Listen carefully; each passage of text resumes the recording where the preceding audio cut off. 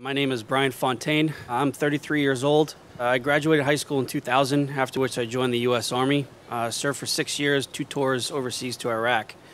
My second tour of duty, I encountered an IED, which kind of left me how I am now. For me, the important thing is I wasn't sent home in a box. I was given another chance to do something good with myself. So I came home. My wife came up to me and said, "You need to go to college." I didn't think I could do it. You know, I diagnosed with traumatic brain injuries and PTSD and stuff. I didn't think I had it in me. But she pushed me and started looking for the big school to go to finish out my degree. While I was at the VA talking with a counselor, there was a magazine of the top schools in the East Coast for veterans to attend to. As I was flipping through the pages, Northeastern University was there, #1.